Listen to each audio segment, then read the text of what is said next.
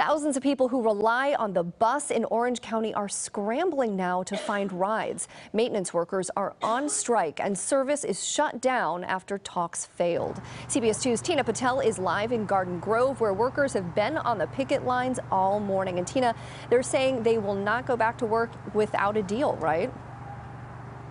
They are hoping that will be sooner than later, but who knows the timeline. Union members are in small groups like this on all sides of this bus yard. Just a few blocks away, we found some bus riders this morning stranded, not knowing why any of this was going on. I don't know why no bus. Commuters in Orange County are confused. They want to know why Orange County Transportation Authority buses aren't running today. Joel Stroop's car broke down, so he relies on the bus to get to Costa Mesa for work. 6 miles is way too long to walk. Yeah, it might take me like 3 hours. OCTA buses remain parked in this Garden Grove service yard because there is a picket line out front. Teamsters Local 952, the union that represents bus mechanics and maintenance workers, is on strike. Members say they've been trying to negotiate a new contract for months, and OCTA won't meet their demands on salary or benefits. It's very difficult, but this is the only voice that we have.